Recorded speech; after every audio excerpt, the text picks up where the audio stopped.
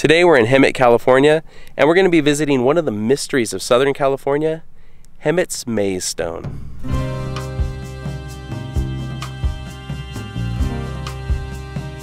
So the Hemet Maze Stone is a petroglyph of unknown origin that was rediscovered in the Hemet area in 1914 by a rancher.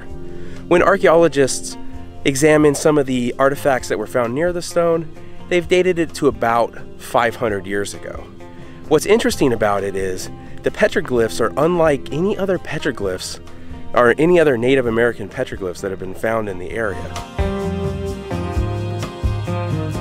As you'll see when we get to it, the stone has a maze-like pattern on it that's in the shape of a swastika.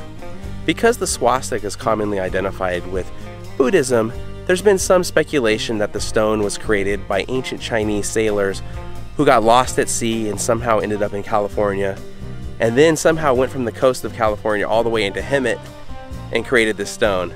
That seems pretty unlikely. There's a lot of swastikas in Native American culture as well, so probably not Chinese in origin, but that's one of the theories of who created this stone. The reason that there is even question about it is because the stone is unlike most other Native American art that's been found in the area. So it doesn't match other Native American petroglyphs and geoglyphs that have been found in the area, and so they don't really know who created this. All they do know is that it's about 500 years old at least.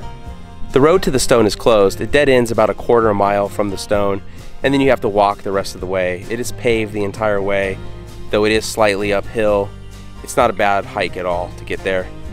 And the stone is right over there in that fenced off area.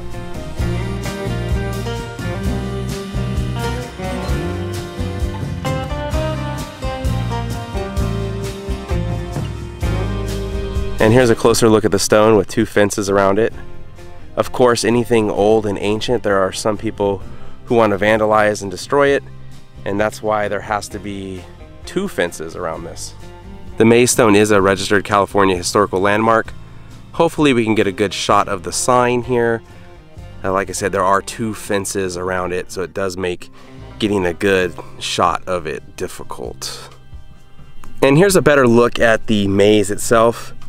In the bottom left corner there is a swastika that's not original to the Maze Stone. That was vandalized later on, and that's part of the reason there are two fences around it now.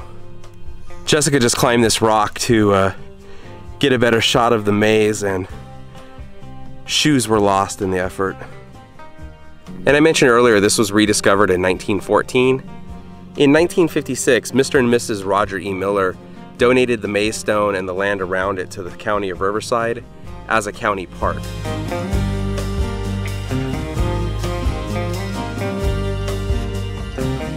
I should mention as well, there is a pretty incredible view of the valley below from the Maze Stone.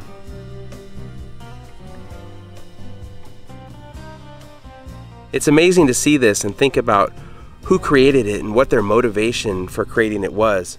I mean, it can't be easy to carve this intricate design into the stone, so it must have had some purpose. But who knows? I mean, that's just completely lost to time. So that's our look at the Hemet Maze Stone, which is a pretty cool thing to check out if you find yourself in the Hemet area. Thank you so much for watching. If you enjoyed the video, please give it a thumbs up, consider subscribing, and we'll see you next week.